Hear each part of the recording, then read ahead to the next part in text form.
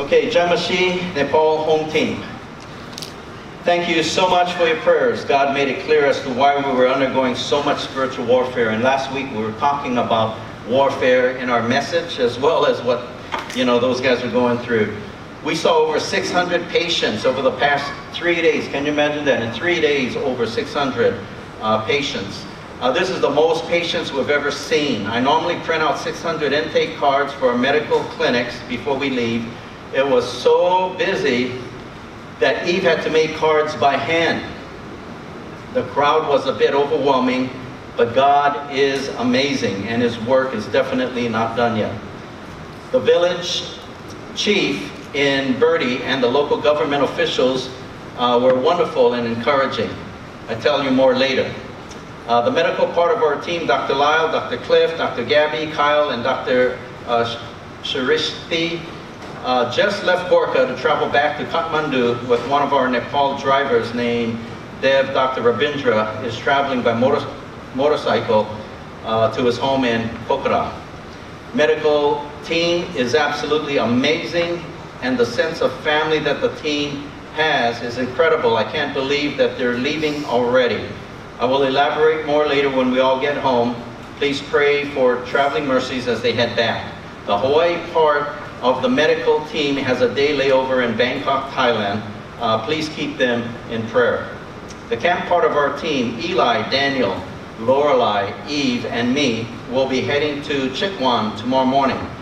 Eli, Jomesh, Daraj, and Daniel were asked to teach at a leadership camp there, and Lorelei, Eve, and I are assisting. Please pray for traveling mercies, God's word to be spoken clearly, for the energy, discernment, wisdom, and love for everyone there. Please pray that God continues to speak to and work on each person individually. We're going to have a hard time getting Lorelei and Daniel back home. They have become, well, when I read that, I said, oh, okay, let me check what's happening here, okay. They've become totally Nepali and are eating little frogs called pain that they caught and killed with rocks in the Randi River. Daraj's dad gutted the frogs and his mom made soup out of them. Lorelei has already stated that she is staying here. We're going to have to drag them home. For those of you who know Lorelei, she's a very picky eater. For her to catch, kill, and eat frogs is a huge deal. Dr. Gabby is worried about them catching salmonella. Laugh out loud. I ate one of them, and it actually tastes pretty good. I will tell you more about the crazy adventures later.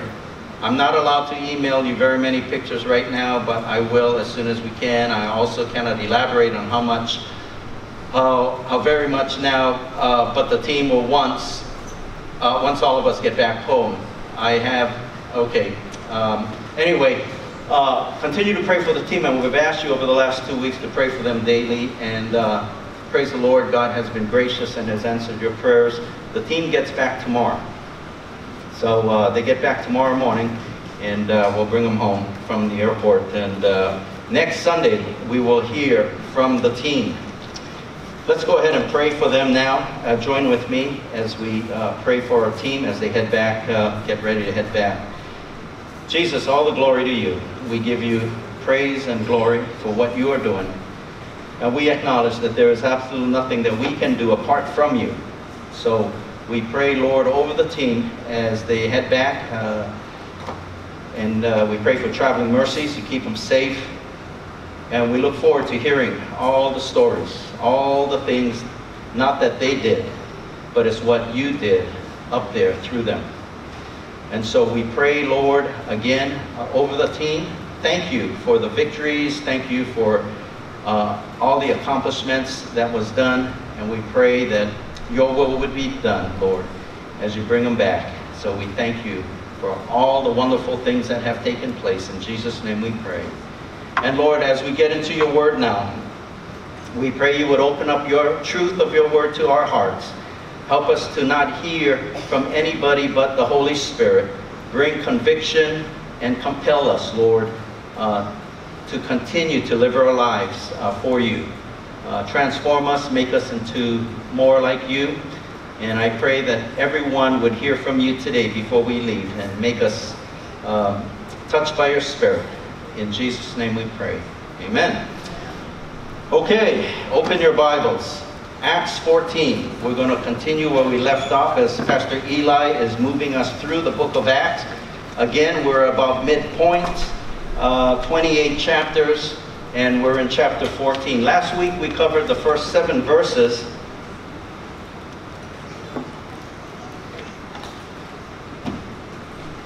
And today we will finish the chapter, starting in verse 8 through 28. So let's dig right in. Okay, starting right there in verse 8. And in Lystra, a certain man without strength in his feet was sitting, a cripple from his mother's womb who had never walked. This man heard Paul speaking. Paul, observing him intently and seeing he had faith to be healed, said with a loud voice, "Stand up straight on your feet." And he leaped and walked. All right. There, in your bulletin, there is an outline. If you pull out your outline, I'll give you some background as to where we are. Okay. There's a map on the back. Let's start with that. We're going to identify 4 cities, and in the rest of chapter 14, we will work with these 4 cities. Antioch and Iconium. All right, you see that there. And from there, we're going to see some people moving from these 2 cities into Lystra. All right, and the Acts of the Apostles, when I think of the book of Acts, I just think of action. Okay, so you got people who are called by God. This is the 1st century. Jesus has already ascended. The Holy Spirit has come upon his apostles. These guys are going from city to city to spread the gospel. But as they move through, there's things happening. All right, it's gospel gets out, but there's opposition and there's spiritual warfare, and we took a look at that last week. We'll see some more of that today. So from Antioch and Iconium, we'll see them moving into Lystra, and from Lystra we see the apostles moving into Derbe, and that will take us at the end of 14. Okay, so just to kind of get your bearings, just keep that map with you. Now on the outline, today we're going to take a look at primarily 3 sections, okay? The first one is there's idolatry taking place at Lystra. The second section we'll look at is the stoning, escape to Derbe. And the third section is strengthening the converts. And so we'll look at idolatry, we'll look at suffering, and we'll look at spreading the gospel, and then finally the mission report. Okay, so you have your outline there, and let's continue in the text. And so we're starting in Lystra right there in verse 8, and then as the apostles are there, they notice a man without strength in his feet. This guy was lame from birth. It wasn't like he was born physically fine and then got into an accident or something. So from birth, everybody knew.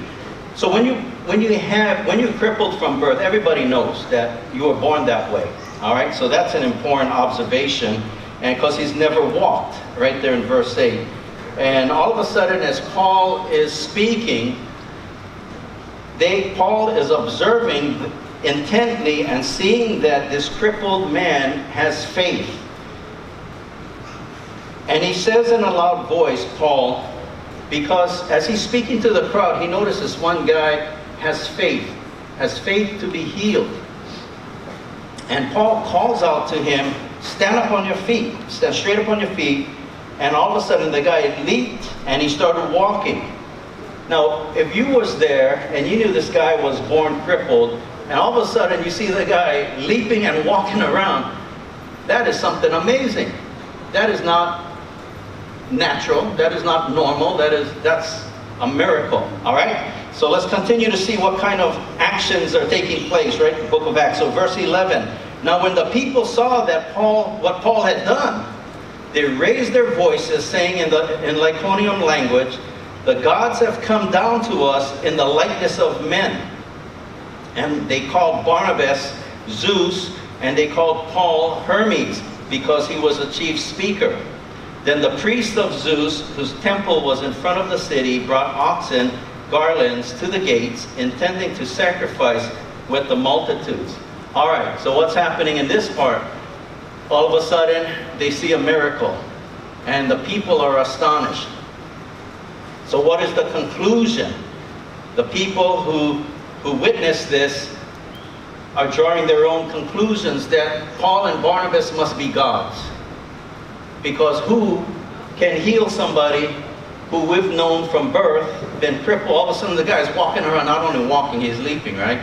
And so they draw their own conclusions. These guys are gods, Zeus and Hermes. Now, where did Zeus and Hermes come from, right? Well, you got to understand, back in those days, this is the 1st century, the people there were not saved. They were very suspicious people, and there were actually, you know, some legends about gods coming down in the form of mortals, and you know, and so Zeus and Hermes were gods coming in the form of mortals. This is the legend that they had. So with them being superstitious, they just says, all right, these are the gods. And they started to worship these guys. All right, so Paul and Barnabas are called by the Holy Spirit to go and spread the gospel, and they're in their first of 4 or 3 missionary journeys, and all of a sudden you got these people worshiping them. What does Paul and Barnabas do? Look at 14. But, okay, and every time you see the word but, it's like hold everything, something's about to change, right? But when the apostles Barnabas and Paul heard this, they tore their clothes, they ran among the multitude, crying out and saying, men, why are you doing these things? We also are men with the same nature as you, and preach to you that you should turn from these useless things to the living God, who made the heaven and the earth, the sea, and all these things that are in them. And so Paul and Barnabas set these guys straight from the beginning. And they said, hey, wait a minute. We're not gods. You know, we have the same nature as you guys. So what is it in the Christian church as leaders? What is the proper way to view your leaders? Well, the book of Hebrews chapter 13 actually gives us some clear direction. In verse 7 it says, remember those who rule over you, who have spoken the word of God to you, whose faith follow, considering the outcome of their conduct.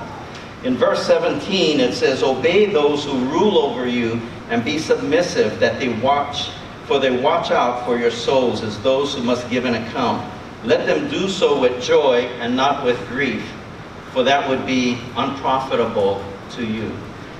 So it's interesting that God, the Holy Spirit, has called Paul and Barnabas to go and do ministry, and as they're doing ministry, you got these people worshiping them as if they're gods.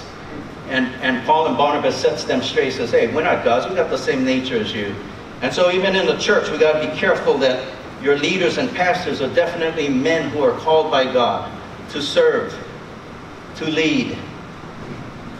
And the proper way to view them is to honor them and obey your leaders, not to worship them as gods, because pastors and leaders have the same nature as you.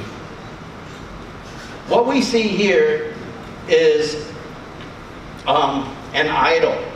It was idol worship. These guys were worshiping these two men as idols. All right, let's finish up the text there. Verse 16. Who in bygone generations allowed the nations to walk in their own ways. Nevertheless, he did not leave himself without witness, in that he did good, gave us rain from heaven and fruitful seasons, filling our hearts with food and gladness. And with these sayings, they could scarcely restrain the multitudes from sacrificing to them. I mean, so these guys, even after Paul and Barnabas set them straight, say, hey, we're not gods, we got the same nature as you guys. Those guys were just still offering sacrifices to these two guys and worshiping them. All right, so the problem here that we see is idolatry. And that's why that section is titled, Idolatry Taking Place Here at Lystra. Well, let's talk about the idolatry. And let's talk about the problem of idols and idolatry, even in our own lives, all right? Definition of an idol. I have that there on your outline. An idol is anything that competes with God for your heart's affection. All right, let's think about that. The greatest commandment, okay, there's a great commandment is what? The greatest commandment is to love the Lord thy God with what? All of your heart, all of your soul, all of your mind, and all of your strength. Right? That is the first and greatest commandment. And we as a church, we as Christians, need to honor that commandment. That is the great commandment. God has to be number one. If God is not number one in our life, you got an idol. There is only one throne on your heart, and only one person can sit on it. If something is sitting on the throne of your heart other than God himself, you've got an idol that you are worshiping. All right?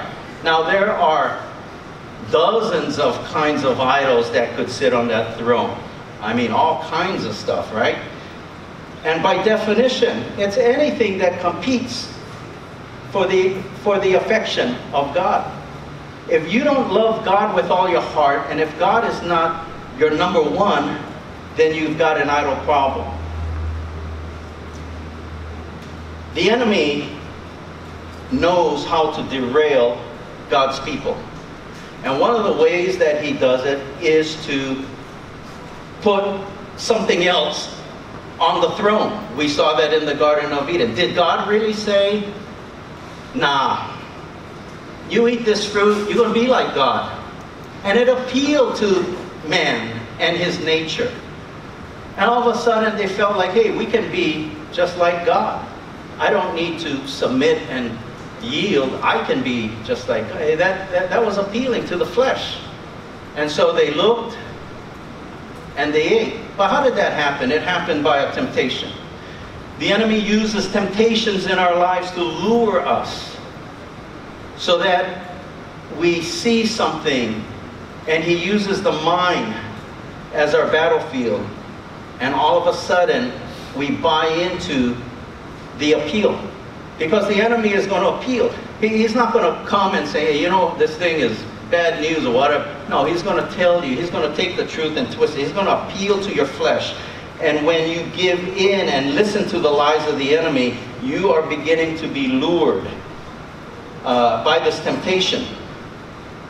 The interesting thing about idols is that it overpromises and under-delivers. Every idol that you have given yourself to has overpromised you and has always under-delivered. I'm going to give you two examples of idols out there. Okay, like I said, there's dozens. And I don't know what's in your heart, and sometimes I don't even know what's in my heart. Okay? But we need the Holy Spirit to examine our lives so that we can come to the truth, because the enemy is a deceiver. Two examples of idols. One is money, the other is sex. And let's talk about these two, okay? Because these two obviously has ruined people from the beginning of time, right? And all of us are susceptible to those. Two examples. This past week we had an opportunity to see the movie Gosnell. There was only a few, actually two families from our church. You guys got to see the movie. When it comes out, it's eye-opening. For me, when I saw the movie, it just conjured up a whole slew and a whole spectrum of things. But one of the things that I'm going to just focus on to share with you today is just money. Just one thing, okay? Because there's so much in there, but all right. Gosnell, he was earning, according to one of the Wikipedia reports, on the average $10,000 to $15,000 a night. Can you imagine that? That's just one night. Okay, and he had acquired about 20 properties. And in this movie, Gosnell, what we see is, we don't know how the guy got from point A to point B, because he hired staff that was untrained. He was, the legal limit of abortion back in Philadelphia at the time was 24 weeks. You can't abort a baby after 24 weeks. He was aborting babies late term. way past the 24 weeks. In fact, I think one of the babies was like 8 months, from what I understand, that he aborted. And the problem with his conviction is that he was delivering babies, botched abortions, they were coming out alive and then killing them, and so that was his sentence. So how do you get a guy from point A to point B, and at the end, in his trial, he really didn't think he did anything wrong. He is so blinded, he didn't think he's doing anything wrong. Everything he's doing, he felt was good. In fact, I read one of the reports, and he said spiritually he feels he's fine. And I don't know exactly what that means, but legally he ain't fine, because this guy has acquired so much wealth, so much properties, and today he's in prison. He's in prison for life, and something has happened. Okay, so this guy, and I don't know, but I'm just observing from a distance. Okay, with that kind of money, and with that kind of properties, and as far as the morals that drifted him from point A to B, the money, to me, has had to be an idol in his life. Okay, and the money had to be something that he was worshiping. And like again, idols will overpromise and underdeliver. So he might have been thinking he's got all these properties and everything, his life is going to be wonderful, but where is he today? The truth of the matter is that can happen to any one of us. Idols will do that. It will destroy your life. Anything but God on the throne is deceiving you, thinking that you got something great that you're looking forward to, and it's just going to be a wonderful life. But if it's not God, it's going to destroy. The enemy in John 10:10 says, I have come to do 3 things. We talked about last week, right? I've come to do, what were the 3 things? To steal, to kill, and to destroy. The enemy is only after one thing. He's out to destroy your life. And he'll do it in any way. But there's the temptations and the lure that's going to get you to participate with him. And then all of a sudden you got these, we got to watch out for these idols in our life. Yesterday afternoon, I came home and there was Lisa. She was lying down. And I said, hey Lisa, I just want you to know that I appreciate you, and I thank you for being my wife. And you know what? As I think about it, where would I be without you? I would be all alone. And so I was just affirming my wife and just saying, Lisa, it's wonderful. And then I was thinking, and I says, Lisa, and you know what? If it wasn't for you, this house and this yard would look the same from the first day I moved in. It wouldn't change. I don't, do all these improvements. And she turned to me and she looked at me and she said, Clay, without me, you would die a rich man. And I turned to her and I said, Lisa, thank you for helping me spend my money. But as I thought about that, God is good, because to me, that's a safeguard in our marriage, in our family, in our life. Hey, there might be some truth to it. I don't spend much money, and if I was all alone, I'd probably just accumulate all that, die a rich man, and that could very much be an idol. And it doesn't help being Chinese, by the way, but anyway. But anyway, that was just... but we got to watch out for these idols, and I tell you, we got to see this movie, because it was a true story in real life, but it conjures up so much. The other idol I want to talk about today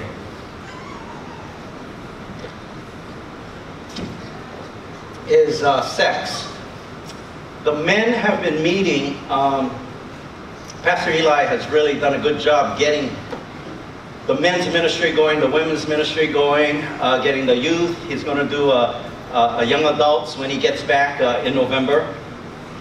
And for the men, we've been meeting every Saturday for 6 weeks at a crack. And this last series, we did 3 series this year. We did 3 series last year, and we got 3 series coming up next year. But this year, we're in the 3rd series, and it has to do really with idols. This whole series has to do with idols. So I thought it was really appropriate, you know, that Acts is talking about that. Yesterday, the issue for the men was internet pornography. Very interesting. You know, we had a Christian doctor come on, and he's talking about how the human male brain operates. You know, a male is visual. When he sees things, just chemicals are just starting to fire. And the problem with pornography, as they were saying, is when a guy sees a certain image, it's going to take that much more image to get the same, you know, firing of chemicals as it was here. In other words, the same effect that you had here, it's going to take this. And then to get this, it's got to take that. So it's diminishing returns. But it is a real danger, all right? And so again, temptations are out there. The enemy is luring, all right? 2 weeks ago, we saw this video, and a guy came on to his testimony. And I was sharing in my small group. I said, man, this is one of the worst nightmares that could happen to anybody. So here was a testimony of a guy. He was a worker, and all of a sudden, you know, one of the girls in his office or whatever was paying attention, laughing at his jokes and everything. And so he started enjoying that, and he started emailing, and I don't know, bottom line, they had an affair. And so as he was corresponding to his wife, as he was corresponding to his mistress, that email ended up in his wife's inbox somehow. So the wife saw that, showed that email to his boss, the husband's boss. The husband lost his job, lost his marriage, and I mean, and that was the story. So like again, the idols in our lives is going to overpromise, underdeliver. The enemy is using these things to tempt us, lure us, to put something else on the throne other than God, and it's all going to end up in destruction. Gosnell, he's going to lose all his properties, and for the rest of his life he's in prison. He's supposed to get the death sentence, all right? For this guy, he lost, all right? So we've got to, as far as marriage is concerned, you've got to, 3 things. You've got to, for the men, right? God has got to be number 1. You've got to build your relationship with your wife, and you got to surround yourself with trustworthy men. Those are the things that you've got to get in place. So the battle plan for all of us, and like I said, those are only 2 examples of dozens of temptations. And everybody, you've got to come before the Lord. You've got to come to grips with some of these things, because the enemy is just going to take you from point A to B. You know what Gosnell, yeah, by the way, how did he go from when he first started to how he ended up? And it reminds me of that frog, right? You put a frog in a pot of cold water and you turn it on warm. How do you cook a frog, right? So you put the frog in cold water, you turn it on warm, then you just turn it a little notch, a little notch, a little notch. Eventually you end up with a cooked frog. It's so subtle for the frog, he doesn't know the temperature's changing. But at the end, the pot's boiling. And that's exactly how the enemy works with us. He desensitizes us, and that's why we have to have an up-to-date relationship with the Lord. The battle plan for the men in the class was, number 1, you got to admit the struggle. Every man, you got to admit what you're struggling with, okay? Because every man, every person, and we're not just talking, well, in this case, we're not just talking men. It's everybody. Anybody that you know, has a problem with idols. You know, we're all tempted with that. Number 1, you got to admit the struggle. Number 2, you got to identify the lie. Okay? And number 3, you have to replace the idols with the truth of God's Word. So it's not a matter of just sucking it up and saying, okay, I've got willpower and I'm going to resist this temptation. No, you have to resist it, but you got to replace it with the truth of God's Word. Okay? Okay? Francis Chan says, the more that you're in love with God, the more you're willing to do anything He asks you to. So it's all about a love relationship. You have to be in love with the Lord. And that has to be number one, because everything else will fall into place. All right? So, talking about idols. Let's go to verse 19, continue in the text. All right? So, we see how the people were worshiping Paul and Barnabas as gods, and they became idols in their lives, and that was a problem. And Paul, guys, just set them straight. Verse 19, we're going to look at the stoning and how they're going to be escaping to Derbe.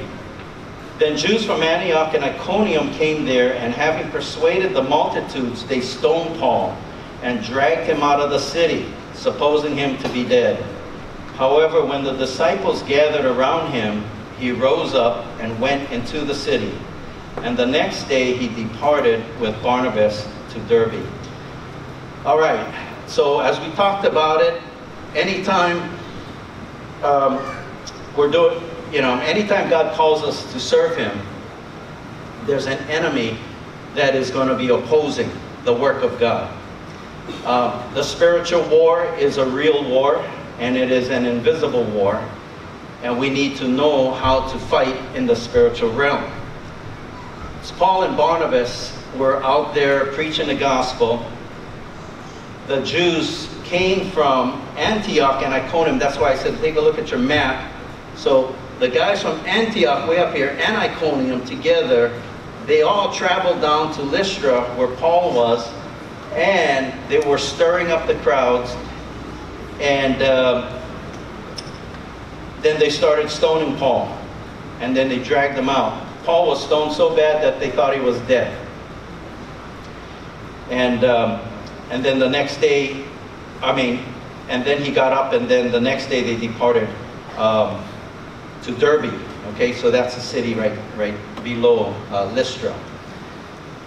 All right, let's talk about the subject of suffering. All right, so anytime you serve the Lord, suffering is very much a part of the equation. Like I said, when I was naive and a young Christian, I just thought, man, I'm going to, I received the Lord when I was 8 years old, so I thought, boy, now that I received the Lord, man, my life's just going to be all set, no trouble, no problems. I mean, at an 8-year-old kid, I never had much trouble or problems, so I didn't even know what trouble or problems was, I think, people used to say, when you're young, you run into trouble. But when you're old, trouble runs into you. And, but anyway, that was just my view of my Christian life, that, wow, everything's just going to be great. But as I got older in my faith and more mature, I realized that suffering is very much a part of the Christian walk. Suffering is something that is, I learned, necessary and very important. Proverbs 20:30 says, blows that hurt cleanse away evil. And it's an interesting proverb. Blows that hurt cleanse away evil. And when I came across that, I was thinking, oh, that's interesting, because when we suffer, there is something happening to us. And according to that verse, there is some cleansing that's taking place when we suffer. So based on that, suffering is not all that bad, and suffering might be necessary. But it's interesting hearing it from a guy who doesn't want to suffer. I tell you, I'm one of the guys that I'll run, man, from suffering. I don't like to suffer. And, but we have to submit and surrender to God. And we have to trust the Lord. James 5. We were doing Bible study on Tuesday nights, and we finished the book of James. And in James chapter 5, he mentions three kinds of people. One is the farmer, the other is the priest, and the third one is Job. And in this passage in James chapter 5, he's talking about unjust suffering. He says, when you suffer unjustly, endure, persevere, and hang in there. Why? Because the Lord is at hand. In fact, in that passage it says the judge is standing at the door. So Even in the book of James, it doesn't say avoid suffering, run from it. He's saying, he's instructing us how to have the proper view of it when we go through it. And it is to persevere and endure. There was a movie I went to see, maybe, I don't know, last year, God's Not Dead, number 3. And one of the things the guy was saying that caught my attention was endure through the pain. And that was kind of the message in that one, endure through the pain. And as I was thinking about that, for Christians, we got to encourage each other that when our brother or sister is undergoing suffering, we got to encourage them to endure through the pain. Several promises we got to keep in mind. 1 Corinthians 10:13. No temptation has overtaken you except what's common to man, but God is faithful. He will not let you be tempted beyond what you can bear, and with the temptation He'll provide a way of escape. So according to that verse, God will not give us what more than we can bear. Sometimes it seems unbearable, but that's God's promise. And if God is allowing you to suffer, you can be sure there's a plan and purpose, and something good is going to come out of it. Now, I'd be the first to tell you that when I'm suffering, that's not necessarily what I'm thinking about. What I'm thinking about is, how do I get out of this? I'm telling you, it's interesting that I'm up here telling you, endure through the pain. But those are some of the hard lessons that God is teaching me. But everywhere you look through Scripture, the Bible is consistent in teaching us the same principles. They're all telling us, endure, persevere. Count it all joy, my brothers, whenever you face trials of many kinds, knowing that the testing of your faith produces patience. See, there's something that is being produced in you through the trials. Blows that hurt, cleanse away evil. And we need to get rid of these impurities that are in our lives. Amen? All right, so let me share with you about the farmer real briefly. Farming is hard work because it relates to the weather, the seeds, and the fruit. Farmers are willing to wait so long because the harvest is worth waiting for. And by the way, Danny just gave me this morning. This is now 3 weeks old. You know the radishes, the seeds we got 3 weeks ago. And so, hey, it's worth the waiting. But we're not done yet. This thing's got to produce the radish down here. So, not quite done. All right, but it's worth it. Here's the secret of endurance and suffering. Here's the secret of endurance when suffering hits. God is producing a harvest in our lives. He wants the fruit of the Spirit to grow, and the only way He can do it is through trials and troubles. All right, we gotta meditate on these truths. We gotta grab onto them, and we gotta believe it, and we've got to trust the Lord. Okay, what about the prophet? What are the truths for the prophets? Number one, they were in the will of God, yet the prophets suffered. Interesting. Jeremiah was a prophet. Where did he end up? Was his life real nice and everybody loved him and they threw him in a cistern? All right? The prophets were preaching in the name of the Lord, and yet they were persecuted, and a bunch of them got beheaded, right? All that desire, the Bible says, to live a godly life will suffer persecution. And that's one promise that many of us don't want to hear, but it's a promise. You want to live a life for Jesus? The promise is you're going to suffer persecution. But you got to make up your mind. Are you all in? And that's a question I need to ask myself all the time. And you need to allow your wife or your spouse to help you. Because we're so blinded, yeah? But we need our spouse to tell us the truth, you know? My wife's telling me, Clay, are you all in? You all in or what? You know? So that's good. All right, number 4. Obedience does not automatically produce ease and pleasure. Our Lord was obedient, and it led to the cross. God does care for us when we go through suffering for His sake. And sufferings come from both the hands of Christians and non-Christians. And our patience in times of suffering is a testimony to others around us. So, we hear it from the prophets and how they were obedient to God's call, and many of them suffered. The truth of the matter, they all suffered.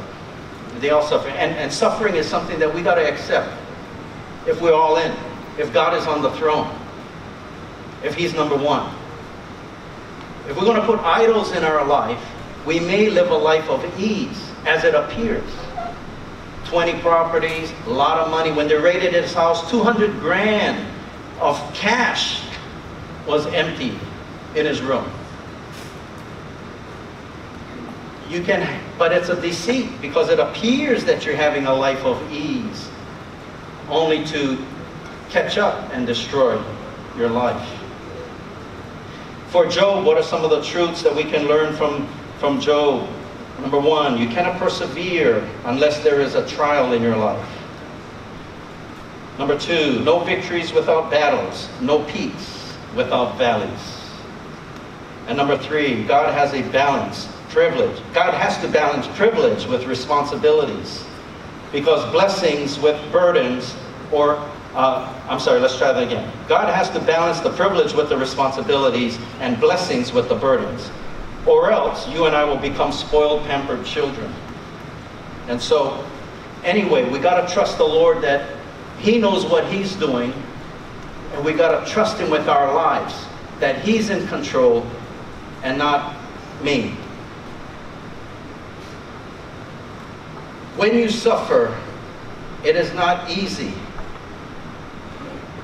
But there are promises in God's Word for you to hang on. One of the promises I have hung on to comes from 1 Peter 2:23, and it says to entrust yourself to Him who judges righteously. God is the righteous judge. When you feel that things are happening to you that are unjust, and you're suffering unjustly, entrust yourself to the righteous judge at that point. Entrust yourself to Him who judges righteously. And when you do that, it provides for you some peace and comfort during that time. God sees, God knows. And there will be a day where every knee will bow and confess Jesus as Lord. And every one of us will give an account to Him. Everyone. And the Bible even says, for even every idle word that is spoken. Two examples I want to share with you today in the subject of suffering. The first comes from a compassion child's testimony that Lisa and I had an opportunity to hear at the hymn conference earlier this year. Her name was Micah Rose.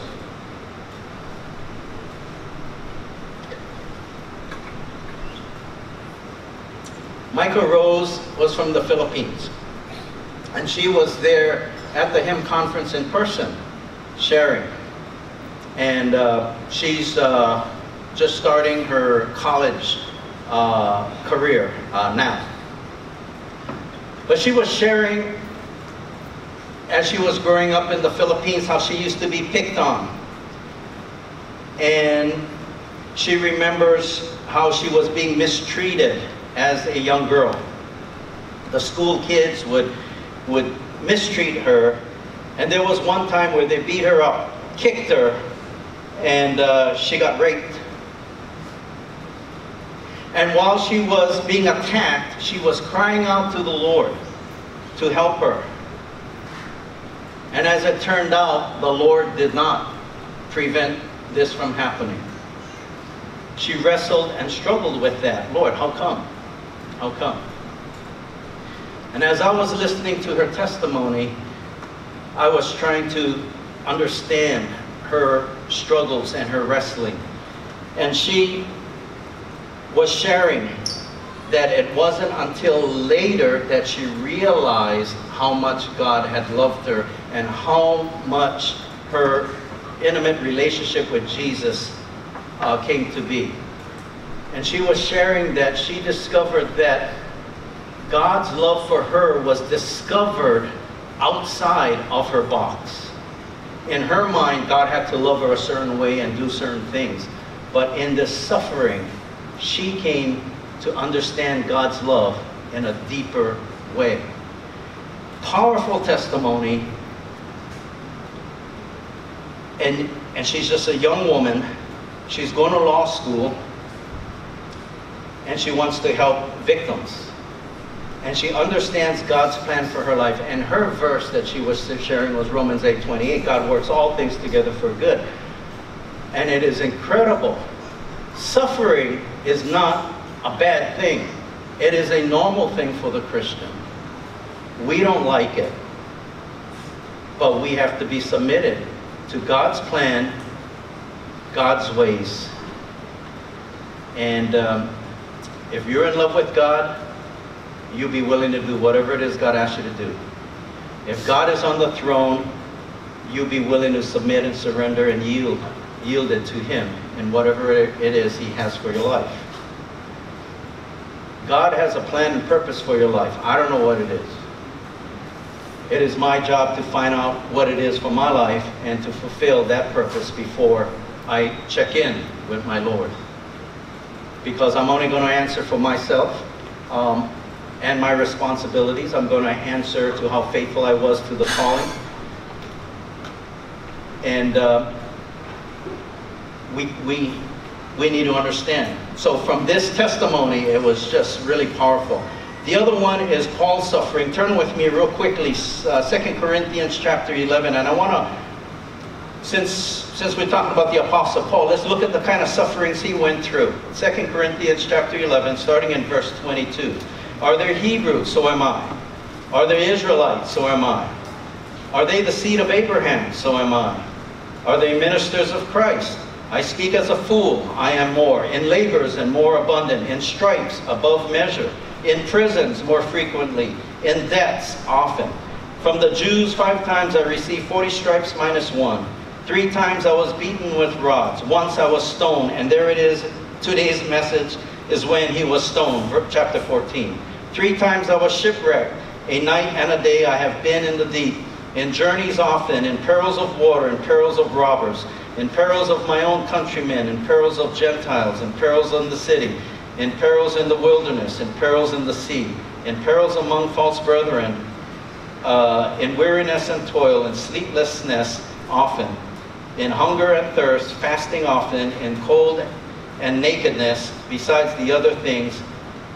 What comes upon me daily. My deep concern for all the churches. Who is weak? And I am not weak. Who is made to stumble? And I do not burn with indignation. Verse 30, if I must boast, I will boast in the things which concern my infirmity. Amazing attitude. The Apostle Paul says, follow me as I follow Christ. The Apostle Paul, man, I mean, I can't even remember all these things that he just listed there. And if just one of those things happened, you know, to me, it's like, man, that's huge. That's plenty already. You know, but God is sufficient. How was the Apostle Paul? What was his attitude? You know what his attitude is right there in the next chapter, verse 12. He says, you know what? If I'm going to boast, I'm going to boast about my weaknesses. Because he realizes that it's Christ who's doing it through him anyway. If anything is of worth, it is Christ who's doing it. But if anything he's going to boast is about his weaknesses and infirmities. And you know what's interesting? He says, because when I am weak, it's right there in chapter 12. When I am weak, then I am strong. Because Christ's strength is made perfect in my weakness. He is sufficient for your needs and my needs. You don't have to be all powerful, all smart, all strong to serve God. But it is through your weaknesses, through my weaknesses, that God can use us. For apart from me, Jesus says, you can't do nothing, right? All right, so what is the purpose in suffering? It is to cause us to draw near to God and to get rid of impurities. Just like the refiner's fire. When we go through suffering, we get refined. The promise is suffering. Again, Romans 8:28. God works all things together for good. James says, is anyone suffering? Let him pray. Suffering really is not a bad place to be in, because several things do take place. Number one, intimacy with Christ. If your life is going really smooth and you're successful and everything's happening, how intimate will you be with Christ? How dependent will you be with Christ? But when you're suffering, you're going to find that intimacy with Christ. And Micah Rose absolutely found that. You'll be connected with your Lord. You'll be identifying with Christ in the sufferings. You'll have fellowship with Him in the sufferings.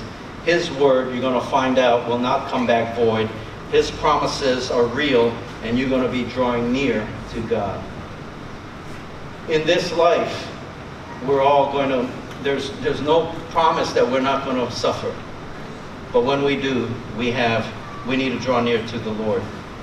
In contrast, we need to be careful when we are successful, because there's dangers. When everything's happening, going your way, and you seem to be successful, what is the tendencies then?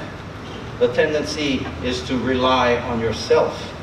The tendency is to be puffed up with pride. And the tendency at that point is to fall. And it is more dangerous when things are going well than when things are not. So there's a lot of good things that we can extract and exploit from suffering. The last section that we want to look at is preaching the gospel and making disciples. Let's go to verse 21 and finish up the chapter right here. When they had preached the gospel to that city and made disciples, they returned to Lystra, Iconium, and Antioch, strengthening the souls of the disciples, exhorting them to continue in the faith, and saying, we must, through many tribulations, enter the kingdom of God. So when they had appointed elders in every church, and prayed and fasted, and commended them to the Lord in whom they had believed. And after they had passed through Pisidia, they came to Pamphylia. Now when they had preached the word in Perga, they went down to Attalia. And from there they sailed to Antioch, where they had been commended to the grace of God for the work for which they had completed. All right, so what do we have here? We have the message of preaching the gospel and making disciples. We saw that last week, we see it again. And that is the whole mission of them going into the Gentile world. They went to strengthen the souls of the disciples. And we just can't emphasize enough. The great commandment is what? Love the Lord your God, right? With all your heart, soul, mind, and strength. That's the great commandment. What is the great commission? Preach the gospel and make disciples. Go into all the world and preach the gospels to who? Every creature. And again, Acts 1:8 says, you will receive this power when the Holy Spirit comes on you, and you'll be my witnesses, Jerusalem, Judea, Samaria, and the other parts of the world. We have the Nepal team who went to the othermost parts of the world. We have Steve and Mumi who went to Japan, and they're there now, went there to witness to the people of her country, her native country. So does that mean that witnessing takes place just by setting them out? No. This is our Jerusalem. And let me just show you, well, just one story on that. This past week, I picked up Steve Kirk. I said, hey, let's just get out of the house. So we drove down to North Shore, and I was thinking, yeah, let's pray together, and then let's go share our faith. So we went down to Matsumoto's, and we sat there, and I'm praying silently, Lord, give us an opportunity to share our faith. And man, we're sitting there in one of those tables for kind of a long time, and I'm looking around, and half the people there are Japanese tourists, and the other half were, you know, people, but I'm just waiting for the opportunity, right? And it's like, so I turn to Steve and I say, hey, Steve, you know how to speak Japanese? And he says, I only know 10 words. Sashimi, tempura. And I thought to myself, man, we're in trouble. So anyway, soon after we packed up and went home. But I just felt something inside of me saying, I just had to go share my faith with somebody. So after I went home, I decided to go out the house, and I was going to go to the park again, right? And as I was going to the park across the street, my neighbor came out, who just got home from a trip to Yellowstone, so he was telling me all about it. So I was listening to his adventures, and I says, hey, by the way, I got to ask you a question. Different subject. I says, Matt, when you die, you know you're going to go to heaven? He says, yeah. And I said, well, tell me about it. He says, well, first when I die, I'm going to go to purgatory, and then after that, I'm going to go to heaven. I says, Matt, on what basis are you going to go to heaven? He says, on the basis that I'm a pretty good person. I'm a pretty good guy. And I says, Matt, you are. You're a moral guy. You're a great guy. But I says, Matt, but that's not the reason why anybody goes to heaven. Because the Bible says there's no one good, no, not one. There's no one righteous. So on that merit, nobody's going to go to heaven. And I said, Matt, I can share with you what the Bible says about how to get to heaven. And I shared with him the gospel that because of sin we're separated, and only because of God's love he found a way to bridge the gap. And only if we receive the gift, it's not because of anything we've done, but it's everything that he did for us because of his love. And if we accept this gift and open our hearts and receive him, he will come in and wash us from our sins, so that when we die, we're going to stand before God in judgment, and we're justified, just as if we've never sinned, because of Christ's blood who's washed away our sin. But it's a gift, Ephesians 2:8 and 9, right? But not everybody receives this gift, although God offered it to the world. And for the person who doesn't receive this gift, he's going to die in his sins, and when he faces God in judgment, his sins remain. And being that God is a just God, somebody's got to pay for that. And that's the only reason why people don't make it to heaven, because of their rejection of the gospel. I said, Matt, would you like to meet together? Oh, so I said, Matt, would you like to receive Jesus on that premise? He says, you know, I never heard that way, but that sure makes a lot of sense. I says, Matt, let me say this prayer. I says, dear Lord Jesus, I know I'm a sinner. Please forgive me. I want to open the door of my heart and receive you as my Lord and Savior. And I want to receive this gift. Help me, Lord, to live the kind of life you want me to live. I repent of my sins. I'm sorry. And help me to live this life from this day forward in a way that pleases you. In Jesus' name, amen. I said, Matt, how does that prayer sound? He says, that sounds good. I said, would you like to pray that prayer and receive? He says, yeah. And then after he prayed the prayer, received the Lord, I says, would you like to meet together? You want to, you know? And he says, okay. I said, well, what's your schedule like? You know? I said, let's meet tomorrow. You know, what time? And so we met the next day. And so that's basically it. Preach the gospel, make disciples. And the whole truth of the matter is, people want to know the truth. I'm going to tell you something. People don't know the truth out there. They don't know the gospel. 90% of the people I talk to on the streets about, are you going to go to heaven? Yes. Based on what premise? About 85% of them say because they're a good person. You're not going to go to heaven because you're a good person, because you're not good. There is no one good. You go to heaven because of receiving, because he is good and what he's done, and receiving only on that merit. So anyway, Matt, when we met the next day, he says, Clay, tell me, why did you talk to me? Because when you talked to me, I just felt so blessed. I felt like, how did that happen? Did the Lord send you to me? I mean, he's trying to figure, is this of the Lord? Did the Lord bring you? Why did you share with me that? And why did you, you know? And I said, well, I just said, hey, I needed to go talk to somebody. So I went out and there you were. So, you know, I don't know, you know, but he was really blessed. And, you know, but I'm telling you, there's people out there that want to be blessed. And you're the ones who are going to bless them. It's going to take some courage. But when God is on a throne, you be willing to do whatever it is God calls you to do. And sometimes it's going to be suffering. You know, there's one lady that won't talk to me now because I asked her, can I share the gospel with you? And she won't talk to me, you know. And those things will happen. But what I find, those are more the rarity. Less than a 1%, you know. But who are we going to answer to? We're not going to answer to anybody but the Lord, you know. One time, okay, we got to just, one last story. Let me just share you one last story. Years ago, I was really feeling spiritually attacked, down, discouraged, and I just really felt real bummed out.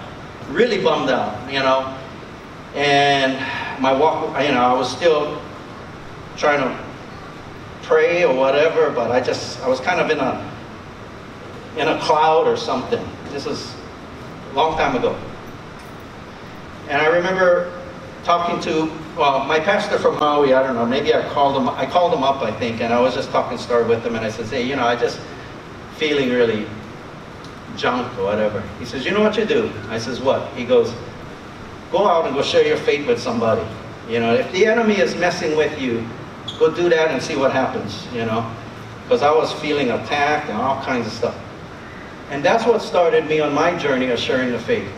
So I went out, I went to the park, I shared my faith with somebody, and I tell you, I came back so pumped, so full of life. And, you know, sharing your faith, there's 4 things going to happen. Number 1, you're going to be blessed. You're going to bless the person you're talking to. You're going to bless the Lord because you're obeying Him. And fourthly, you're going to make an impact for all of eternity. There is nothing negative, nothing you can do wrong by sharing your faith.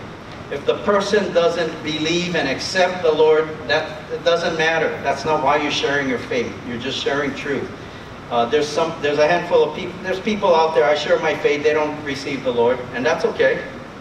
But it's a little one step closer for them to where they were, you know. And who knows? Maybe one day you'll see them in heaven. But the seed that you planted, you'll never know. Just like this plant back here. Okay. And let's just wrap it up. Verse 27. Now when they had come and gathered the church together, they reported all that God had done with them, and that He had opened the door of faith to the Gentiles. So they stayed there a long time with the disciples. All right. So what did they do at the end? They all came together as a church, and they reported all the things that happened on the mission field that God had done with them. It's not what Paul and Barnabas did, it's what God had done with the apostles. And they shared the wonderful reports of what happened. And next week, Sunday, we're going to be blessed to hear from the Nepal team. And I just, by the way, noticed Lyle is sitting there, and I missed it, man. He's already back. So he's one of the medical teams that came back a little early. The rest of the team come back tomorrow. Hey, let's give Lyle a hand. Hey, welcome back. Yeah, just want to encourage you with that. But next week, Sunday, the rest of the Nepal team, we're going to hear from them. It's Mission Sunday, and it's timely with what we studied in 14. Hey, let's stand as we close in prayer. Worship team, come up, close us. And Lord Jesus, we thank you for the truth of your word. And help us, Lord, to not allow idols in our life. And to be wise and have ourselves surrounded by godly men who love us enough to help us. And to have a relationship with you and our spouses in order. Help us, Lord, to have the right view of suffering and to understand that. And also be bold and courageous to go and share our faith with the lost world. So we pray in Jesus' name. Amen.